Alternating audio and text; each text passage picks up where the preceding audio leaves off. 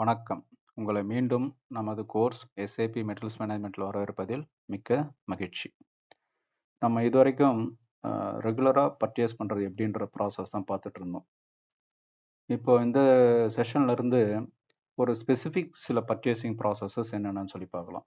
அது என்ன அப்படின்னா ஷெடியூலிங் அக்ரிமெண்ட், இன்டர்பிளான் பர்ச்சேஸ், சப்கான்ட்ராக்டிங், அப்புறம் எக்ஸ்டர்னல் ஆப்ரேஷன்ஸ். இந்த செஷனில் ஷெடியூலிங் அக்ரிமெண்ட் அப்படின்னா என்னன்றதை பற்றி டிஸ்கஸ் பண்ண போகிறோம். செஷன் உள்ள போகிறதுக்கு முன்னாடி இந்த போன செஷனுடைய குவிஸ்க்கான பதில்களை இங்கே டிஸ்கஸ் பண்ணிடலாம்.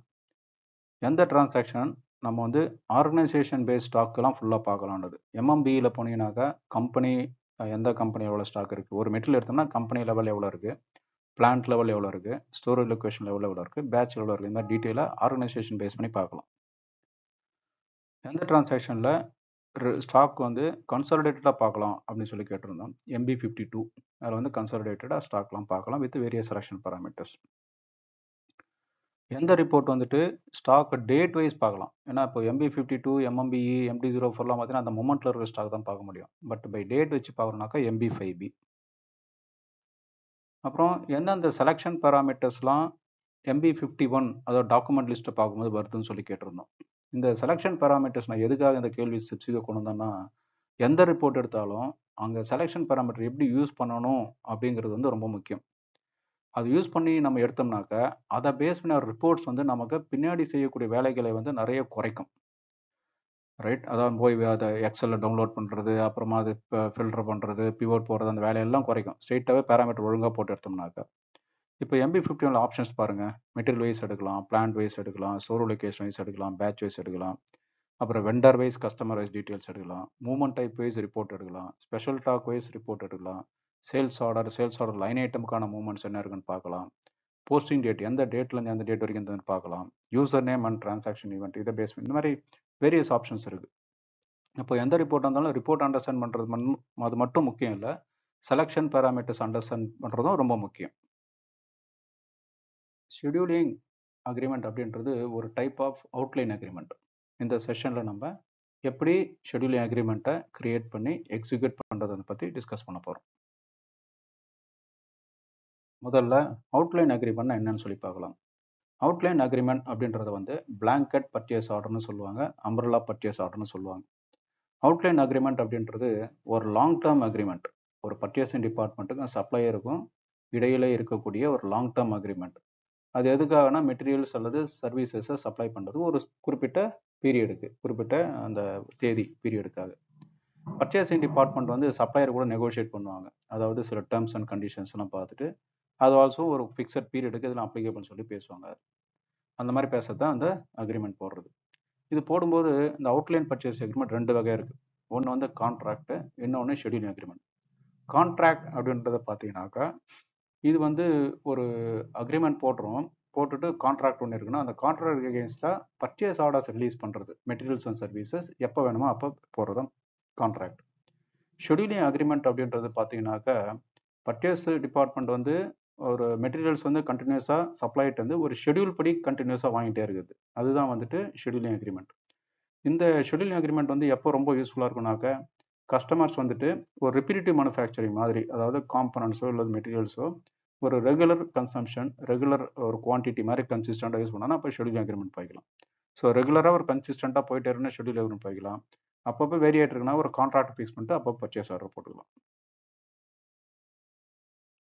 ஷெடியூலிங் அக்ரிமெண்ட் வந்து மேனுவலாகவும் கிரியேட் பண்ணலாம், அல்லது அது வந்து ஒரு பர்ச்சேஸ் ரிக்வெஸ்ட்ல இருந்தோ அல்லது கொட்டேஷன்ல இருந்தோ அல்லது கான்ட்ராக்ட் ஏற்கனவே கிரியேட் பண்ணதோ காப்பி பண்ணி கிரியேட் பண்ணலாம். இப்போ ஷெடியூலிங் அக்ரிமெண்ட் கிரியேட் பண்ணுறதுக்கு முன்னாடி ஒரு பர்ச்சேசிங் யூசர் என்ன செய்யணும்னாக்கா account assignment, purchase organisation, purchasing group இதெல்லாம் ப்ராப்பராக டிஃபைன் பண்ணியிருக்கணும்.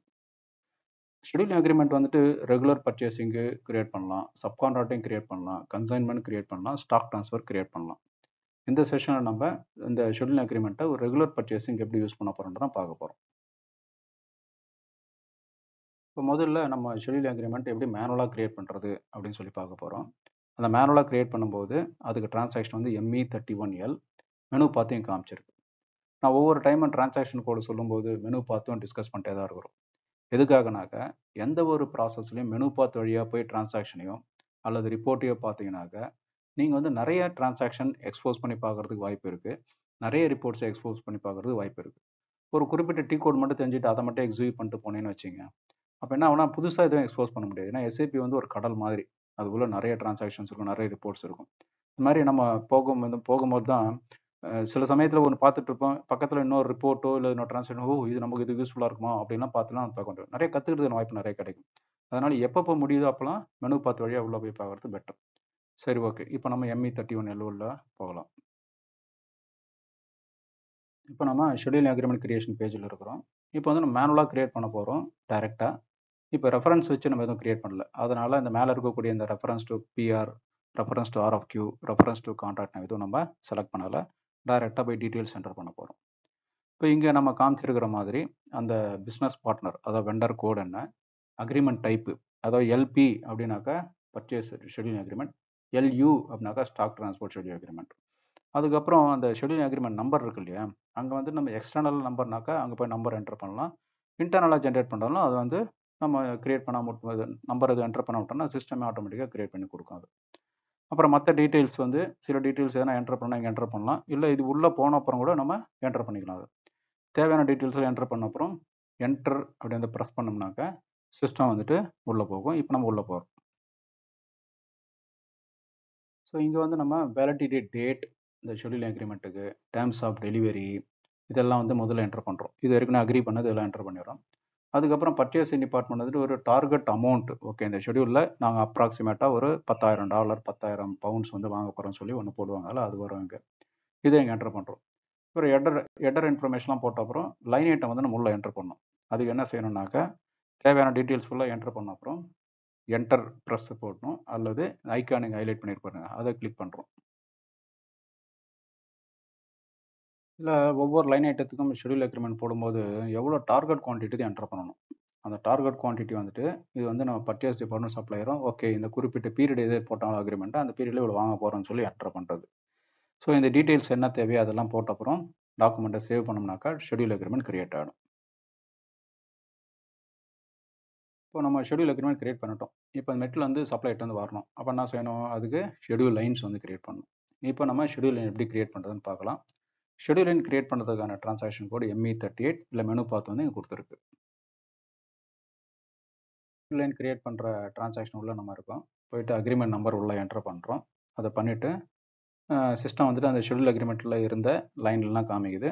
அந்த பர்டிகுலர் லைனை வந்து நம்ம செலக்ட் பண்ணிவிட்டு மேலே வந்துட்டு அந்த டெலிவரி ஸ்கெடியூல் ஐக்கான் இருக்கு பாருங்க, அதை கிளிக் பண்ணுறோம். இப்போ இங்கே வந்துட்டு டெலிவரி ஷெடியூல் வந்துட்டு நம்ம கிரியேட் பண்ணும்போது அது டேட் ஃபார்மேட் அல்லது வீக் ஃபார்மேட் அல்லது மந்த் ஃபார்மேட்டில் மெயின்டைன் பண்ணலாம். அது இல்லாமல் இங்கே வந்து நம்ம குமுலேட்டிவ் ஷெடியூல் குவான்டிட்டியும் இங்கே பார்க்குறோம். அதே மாதிரி இப்போ ஏற்கனவே கூட்ஸ் விசிட் பண்ணியிருந்தாக்கா GR குவான்டிட்டி காலத்தில் நம்ம பார்க்கலாம். இது இல்லாமல் இன்னொன்று என்ன பார்க்கலாம்னாக்கா இந்த கிரியேஷன் இண்டிகேட்டர். இந்த கிரியேஷன் இண்டிகேட்டர் பார்த்தீங்கன்னாக்கா அந்த ஷெடியூல் எப்படி கிரியேட் ஆச்சுன்னு சொல்லி காமிக்குது. அதாவது நம்ம இப்போ மேனுவலாக கிரியேட் பண்ணனால இங்கே R manually created real time மேனுவல்னு சொல்லி காமிக்குதுங்க. இப்போ இந்த டீட்டெயில்ஸ் தேவையானாலும் என்டர் பண்ண அப்புறம் போய் நம்ம சேவ் பண்ணுறோம்னாக்கா ஷெட்யூல் அக்ரிமெண்ட் வந்துட்டு updated with schedule delivery lines. So இப்போ என்ன ஆச்சுன்னா டெலிவரி ஷெட்யூல் நம்ம கிரியேட் பண்ணிட்டோம். ஸோ அந்த டெலிவரி ஷெட்யூல் லைன்ஸ் வந்துட்டு நம்ம MD04 ஸ்டாக் ரெக்யர்மெண்ட் லிஸ்ட்டில் போய் பார்க்குறோம். அது பார்த்தோம்னாக்கா இதில் வந்துட்டு அந்த ஷெட்யூல் லைன் எல்லாமே ஒரு ஃபேர்ம் ரெக்யர்மெண்ட்டாக காமிக்குது. ஏன்னா இதெல்லாம் மேனுவலாக கிரியேட் பண்ணது. இப்போ நம்ம முன்னாடியே பேசப்போ ஞாபகம் இருக்கும்னு நினைக்கிறேன் உங்களுக்கு. பர்ச்சேஸ் ரிக்வெஸ்ட் மேனுவலாக கிரியேட் பண்ணாலும் ஃபேர்மாக தான் இருக்கும். Plant order for production create பண்ணாலும் அதுவும் ஃபேர்மாக தான் இருக்கும். ஏன்னா அதெல்லாம் வந்து மேனுவலாக கிரியேட் பண்ணுறது, அதனால ஃபேர்ம் இண்டிகேட்டர் ஆட்டோமேட்டிக்காக வந்துடும். அதே மாதிரி ஷெட்யூல் லைன் மேனுவலாக கிரியேட் பண்ணும்போது அந்த ஃபேர்ம் இண்டிகேட்டர் வந்துடுது இங்கே. இப்போ வந்து இங்கே நம்ம ஒரு 4-5 ஷெட்யூல் கிரியேட் பண்ணுறது 6 நம்பர் குவான்டிட்டி. இப்போ ஷெட்யூல் அக்ரிமெண்ட் பார்க்குறதுக்கு வேரியஸ் ரிப்போர்ட்ஸ் இருக்குது. அதாவது ME3L அப்படின்னாக்கா வெண்டர் வைஸ் ஷெட்யூலிங் அக்ரிமெண்ட் பார்க்குறது, ME3M அப்படின்னாக்கா மிடில் வைஸ் அக்ரிமெண்ட் பார்க்குறது, அது மாதிரி அப்புறம் வந்து அக்கௌண்ட் அசைன்மெண்ட் வைஸ் பார்க்குறதுக்கு ரிப்போர்ட்ஸ், அந்த மாதிரி வேரியஸ் ரிப்போர்ட்ஸ் இருக்குது இதில். இதான் சொல்ல மெனு பாத் வைஸ் போனீங்கன்னாக்கா எல்லாம் நீங்கள் ME3L மட்டும் போட்டிங்கன்னா அந்த டிரான்சாக்ஷன் மட்டும் தான் பார்ப்பீங்க. இப்போ இந்த மெனு பாத் வழியாக போனீங்கன்னாக்கா வேறு வேறு ரிப்போர்ட்ஸ் இருக்குது பார்க்கலாம், யூஸ்ஃபுல்லாக இருக்கும் நிறைய ரிப்போர்ட்ஸ். இப்போ நம்ம வந்து ஷெட்யூல் லைன்ஸு ஷெட்யூல் அக்ரிமெண்ட்ஸை ME3L வழியாக பார்க்கலாம். இப்போ இங்கே வந்து நமக்கு ஷெட்யூல் அக்ரிமெண்ட் எல்லாம் வரிசையாக டிஸ்பிளே இருக்குது. எந்த ஷெட்யூல் அக்ரிமெண்ட்டு எந்த லைன் வேணும் அதனுடைய டெலிவரி ஷெட்யூல் போய் கிளிக் பண்ணோம்னாக்கா சிஸ்டம் வந்து நமக்கு டெலிவரி ஷெட்யூலில் இங்கே டிஸ்ப்ளே பண்ணி காமிக்குது. ஸோ நம்ம டீட்டெயில்ஸும் இங்கே பார்க்குறோம். இது வரைக்கும் நம்ம வந்து இந்த ஷெட்யூல் லைனும் டெலிவரி ஷெட்யூல் அது வந்து மேனுவலாக கிரியேட் பண்ணுறதை பற்றி பார்த்தோம். பட் எவ்ரி டைம் போய் மேனுவலாக கிரியேட் பண்ணுறதுக்கு முடியுமா? இல்லை. So MRP material requirement planning வழியாக கிரியேட் பண்ணணும் அப்படின்னு சொல்லி பார்த்தோம்னாக்க என்ன பண்ணலாம் அப்படின்னா, அதுக்கு சோர்ஸ் லிஸ்ட்டில் போய் சில டீட்டெயில்ஸ் வந்து அப்டேட் பண்ணணும். அதை பண்ணோம்னாக்க ஷெட்யூல் லைன்ஸ் வந்து ஆட்டோமேட்டிக்காக எம்ஆர்பி வழியாகவே கிரியேட் ஆகிடும். ஸோ சோர்ஸ் லிஸ்ட்டில் என்னென்ன மெயின்டைன் பண்ணணும் அப்படின்னாக்க, அந்த schedule agreement and line item அதை போய் ப்ராப்பராக என்டர் பண்ணணும். அப்புறம் எம்ஆர்பி காலத்தில் two MRP relevant schedule line அதை செலக்ட் பண்ணணும். அதுக்கப்புறம் வேலிடிட்டி டேட் அது வந்து ஷெட்யூல் அக்ரிமெண்ட் கூட அலைன் ஆகிற மாதிரி மெயின்டைன் பண்ணணும். இதெல்லாம் மெயின்டைன் பண்ணோம்னாக்க நமக்கு பிளான் வழியாக கிரியேட் ஆகும். எம்ஆர்பி வழியாக ஷெட்யூல் லைன்ஸ் கிரியேட் ஆகும். இப்போ நம்ம வந்து அந்த மெட்டீரியலுக்கு வந்துட்டு ஒரு சோர்ஸ் லிஸ்ட் வந்துட்டு என்ன தேவை அதுக்கேற்ற மெயின்டைன் பண்ணிட்டோம். இப்போ எம்ஆர்பி ரன் பண்ணுறதுக்கு முன்னாடி சுச்சுவேஷன் வந்து இங்கே through stock requirement list MD04 பார்க்குறோம். இங்கே வந்து பார்த்தீங்கன்னா ஸ்டாக் வந்து 0 இருக்குது, சேஃப்டி ஸ்டாக் வந்து 20 இருக்குது. அதுக்கப்புறம் வந்து ஏற்கனவே நம்ம கிரியேட் பண்ண ஷெட்யூல் லைன்ஸ் பார்த்தீங்கன்னா 4 ஷெட்யூல் லைன் கிரியேட் பண்ணியிருக்கோம். 6 பீசஸ்க்கு ஷெட்யூல் வந்து கிரியேட் ஆயிருக்கு. ஸோ இப்போ போய் நம்ம எம்ஆர்பி ரன் பண்ணோம்னாக்க சில ரிக்குவயர்மெண்ட் வந்து இங்கே கிரியேட் ஆகணும். ஸோ அதனால் இப்போ வந்து நம்ம பிஃபோர் எம்ஆர்பி ரன் சுச்சுவேஷன் இது. அடுத்து வந்து போய் எம்ஆர்பி ரன் பண்ணுவோம். SAP S/4HANAல எம்ஆர்பி வந்து MD01N அந்த டிரான்சாக்ஷன் நம்ம ரன் பண்ணுறது முன்னாடியே பார்த்துருக்கோம். ஸோ அதனால் அதிலே ரன் பண்ணலாம். அதில் இப்போ ரன் பண்ணி முடிச்ச அப்புறம் பார்த்தீங்கன்னாக்கா எம்ஆர்பி கம்ப்ளீட் ஆயிடுச்சு. இப்போ வந்து நம்ம போய் அவுட்புட் என்னன்னு பார்ப்போம். இப்போ எம்ஆர்பி ரன் கம்ப்ளீட் ஆன அப்புறம் நம்ம again we are coming back to stock requirement list MD04க்கு வந்திருக்கோம். அதில் இப்போ இங்கே பார்த்தீங்கன்னா ஷெட்யூல் லைன் ஒன்று கிரியேட் ஆயிருக்கு, ரைட்? அந்த ஷெட்யூல் லைன் என்ன தேவையோ அது வந்து கிரியேட் ஆயிருக்கு. இதில் நோட் பண்ண வேண்டிய பாயிண்ட் என்னன்னா, இந்த ஷெட்யூல் லைன் கிரியேட் ஆனதுக்கு ஃபர்ம் இண்டிகேட்டர் இல்லை. அதே சமயத்தில் மேனுவலாக கிரியேட் பண்ண ஷெட்யூல் லைன்ஸுக்கெலாம் அந்த ஸ்டார் போட்டு அது ஃபர்ம் இண்டிகேட்டர் இருந்தது. பட் இந்த ஷெட்யூல் லைனுக்கு ஸ்டார் இல்லாமல் ஷெட்யூல் லைன் இண்டிகேட்டர் இல்லை, அதாவது ஃபார்ம் இண்டிகேட்டர் இல்லை. அதாவது இதே தான் நம்ம முன்னாடி பேசுகிற மாதிரி பர்ச்சேஸ் ரிக்வெஷன் பிளான்ட் ஆர்டர்ஸு வந்து மேனுவலாக கிரியேட் பண்ணால் ஃபார்ம் இண்டிகேட்டர் வந்துடும். சிஸ்டம் வழியாக கிரியேட் பண்ணாக்க ஃபார்ம் இண்டிகேட்டர் வராது. என்ன மீனிங்னா, இந்த ஃபார்ம் இண்டிகேட்டர் இருந்ததுனாக்கா நெக்ஸ்ட் எம்ஆர்பி ரன்லாம் அதெல்லாம் மாறாது, அப்படியே இருக்கும். ஃபார்ம் இண்டிகேட்டர் இல்லாமல் இருந்ததுனாக்கா நெக்ஸ்ட் எம்ஆர்பி ரன்ல அதெல்லாம் ஆட்டோமேட்டிக்காக அப்டேட் ஆகும், நம்ம என்ன தேவையோ அதுக்கேற்ற மாதிரி, ரைட்? ஸோ இதுதான் முக்கியமானது. இதை வந்து கேர்ஃபுல்லாக பார்த்துக்கணும். இப்போ நம்ம ஷெட்யூல் லைன் பேஜில் இருக்கோம், டெலிவரி ஷெட்யூல் லைன் பேஜில். இங்கே வந்து நம்ம இந்த creation indicator B MRP created schedule லைன்ஸுக்கு இருக்குது. அதேமாதிரி ஆர் வந்து மேனுவலி கிரியேட்டட் ஷெட்யூல் லைன்ஸ் இருக்குது. அதே போல் ஃபர்ம் இண்டிகேட்டர் காலத்துக்கு கீழே பார்த்தீங்கன்னா மேனுவலாக கிரியேட் பண்ண லைன்ஸுக்கு ஃபர்ம் இண்டிகேட்டர் லைன் வந்து டிக் பண்ணியிருக்கு. அதே சமயத்தில் சிஸ்டம் வழியாக கிரியேட் பண்ணதுக்கு ஃபர்ம் இண்டிகேட்டர் கிரியேட் ஆகலை. இதை வச்சு நம்ம பார்த்துக்கலாம் எது வந்து சிஸ்டம் வழியாக கிரியேட் பண்ணி இதை மேனுவலாக கிரியேட் பண்ணதுன்ட்டு. அடுத்தது நம்ம எப்படி வந்து மெட்டில் ரிசீவ் பண்ணுறது, இந்த ஷெட்யூல் அக்ரிமெண்ட் எப்படி மெட்டில் ரிசீவ் பண்ணுறதுன்னு பார்ப்போம். மெட்டில் ரிசீவ் பண்ணுறது வழக்கமான டிரான்சாக்ஷன் MIGO. நீங்கள் போய்ட்டு இந்த A01 கூட்ஸ் ரிசிப்ட் போடுறோம், R01 பர்ச்சேஸ் ஆர்டர் போடுறோம். பர்ச்சேஸ் ஆர்டர் டீட்டெயில் போடுற இடத்துல பர்ச்சேஸ் ஆர்டர் நம்பர் போட்டு லைன் ஐட்டம் நம்பர் போடுறது, இந்த ஷெட்யூல் அக்ரிமெண்ட் நம்பர் போட்டு அந்த லைன் ஐட்டம் நம்பர் போடுறோம். இதை போட்டுட்டு நம்ம ப்ரெஸ் என்டர் அதை பண்ணோம்னாக்க இங்கே வந்து எரர் அடிக்குது. ஏன் எரர் அடிக்குது?